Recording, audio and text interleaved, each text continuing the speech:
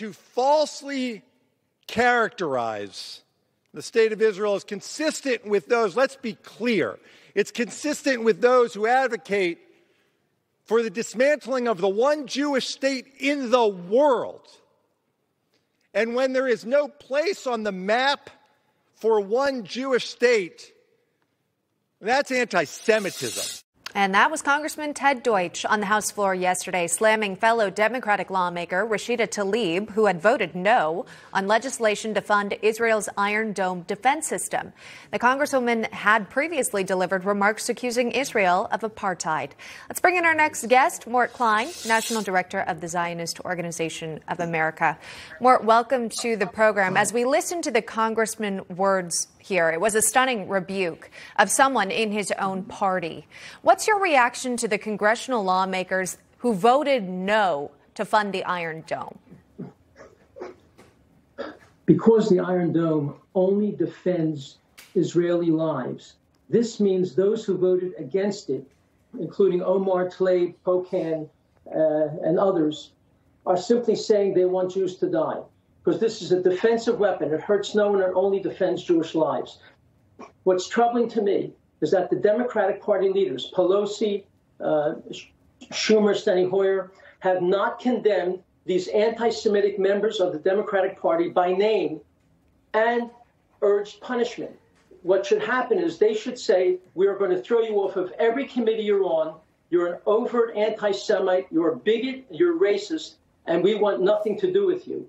That's what the Republicans have done when they've had people of this nature, and the Democrats haven't done it. So that's very troubling. I might add, I'm even troubled by Jewish leaders have also refused to name these people by name. Omar, Tlaib, AOC, Pocan, Presley, Jamal Bowman, and others, and demanding they be punished.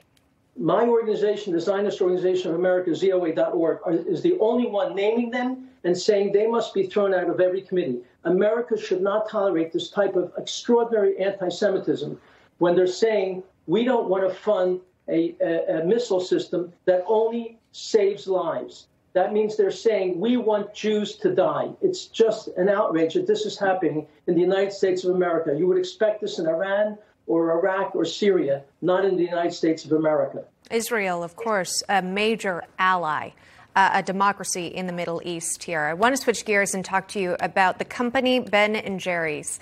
Normally you'd think ice cream would be a bit of a lighter subject, but we're learning that the company, Unilever, came under fire for halting sales in the West Bank and essentially endorsing a boycott of Israel. More than 10 states in the United States, of course, saying they will sanction their parent company, Unilever, including Arizona, Texas, and Florida. Those three states recently taking the steps to do so.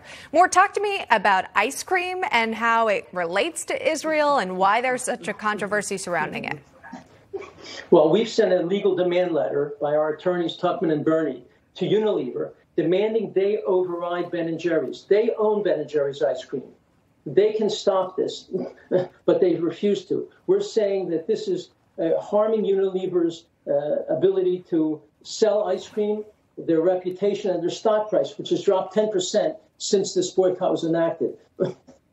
They've already lost kosher certifications in various countries, and many states have said they will no longer buy Unilever products, and they will no longer buy Unilever stock. That includes, by the way, Breyer's Ice Cream, Dove, Hellman's, Vaseline, Klondike, many Unilever products.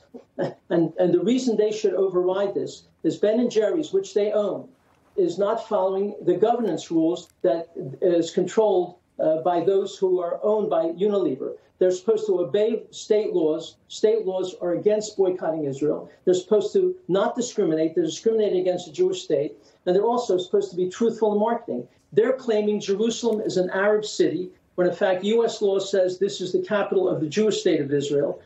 The majority of people living in Jerusalem for 200 years have been Jews. They're claiming that the land of Judea and Samaria is stolen Arab land. Palestine has never been a country. It's just a region. And even the name Palestine is a Roman name. How can this be Arab land if it's named after a Roman, use of a Roman name? And what's amazing is here they're condemning Israel for alleged human rights violations, and yet they sell in China, which arrests hundreds of thousands of Muslims and puts them in prison. Iran, which murders protesters and gay people, Syria, which has killed almost 1 million of their own citizens. Ben & Jerry's sell in these vicious human rights abusing countries, and yet they're only boycotting Israel, which is a human rights loving country. Yeah. And they're defending a regime, by the way, whose emblem is what I'm showing you. That's a map in the shape of all of Israel with an Arab keffiyeh over all of Israel, Yasser Arafat, and a Kalashnikov rifle. Yeah. This is a terrorist dictatorship, and this is who Ben & Jerry's is defending. It's an absolute disgrace. They're simply an anti-Semitic ice cream company as far as anyone's concerned. Clearly a controversial ice cream brand, as you point out, and clearly express your frustrations with us. Mort Klein joining us on the program. Mort, thank you. Thank you.